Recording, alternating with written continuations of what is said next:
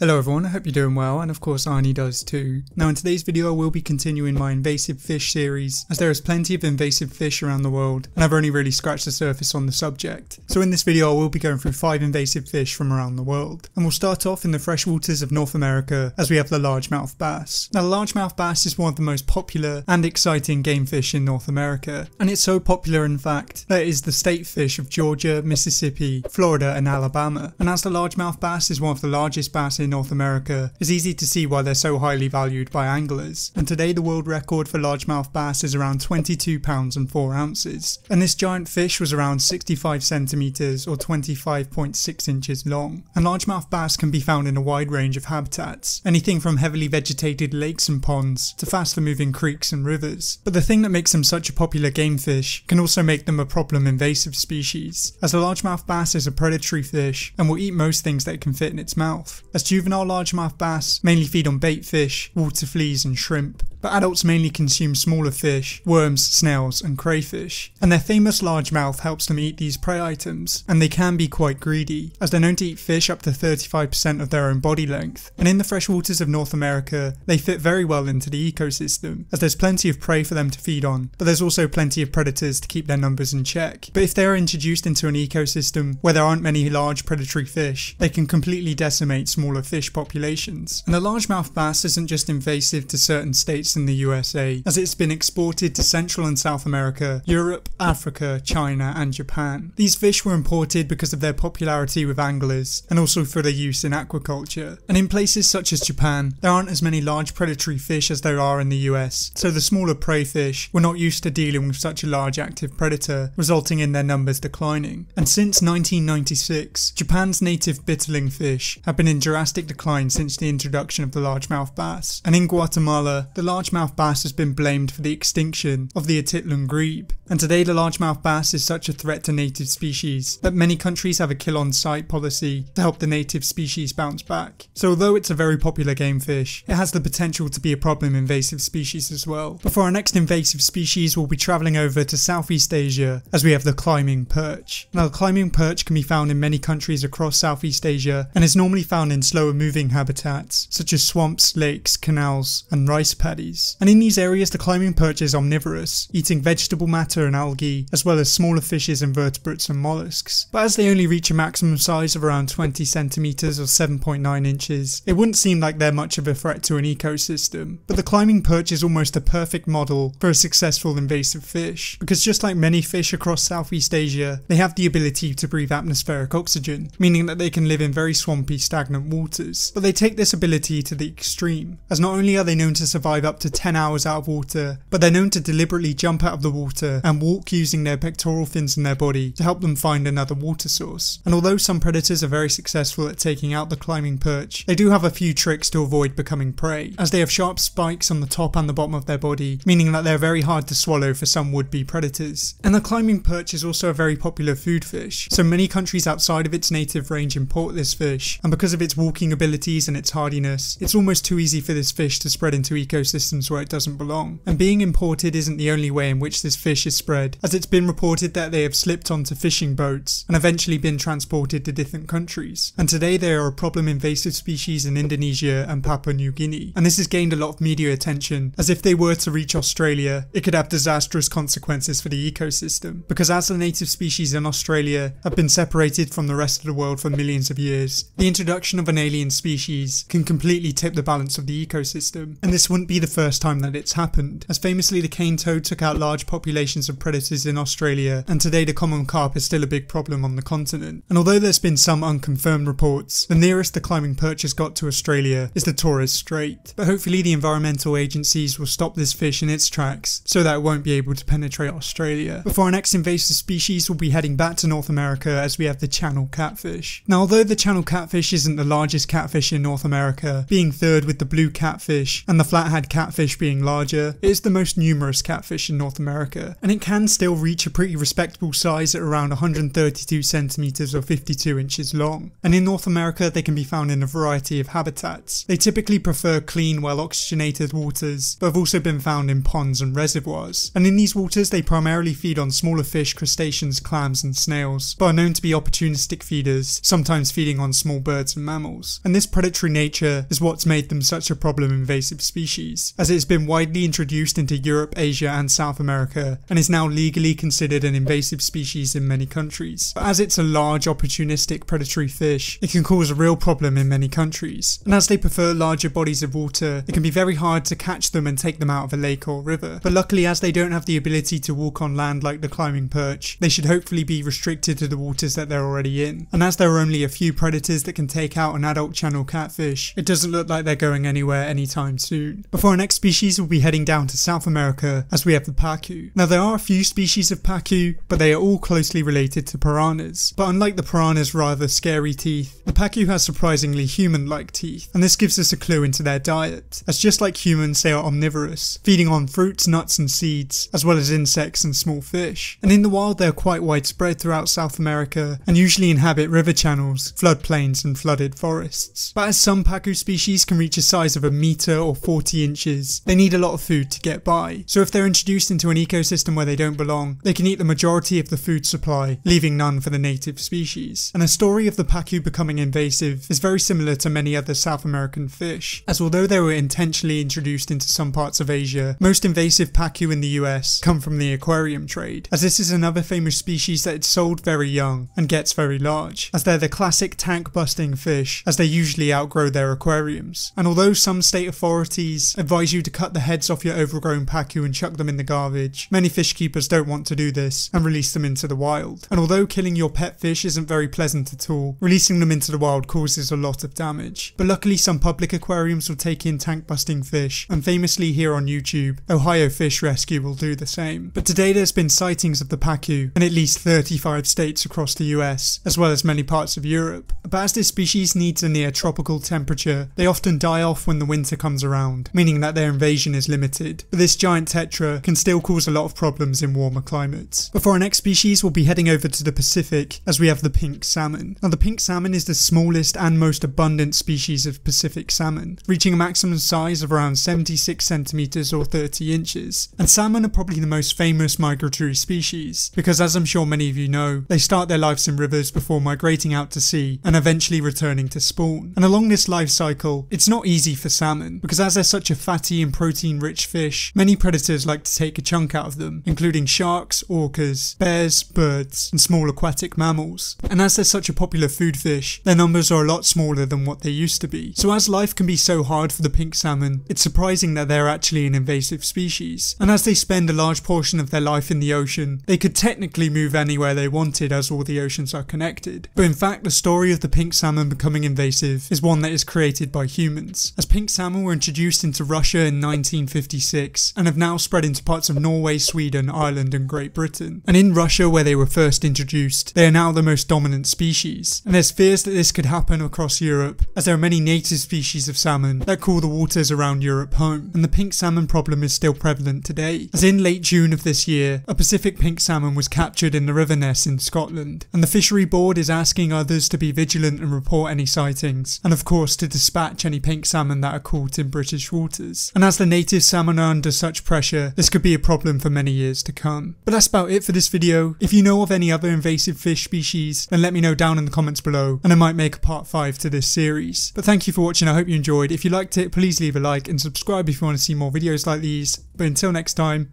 goodbye.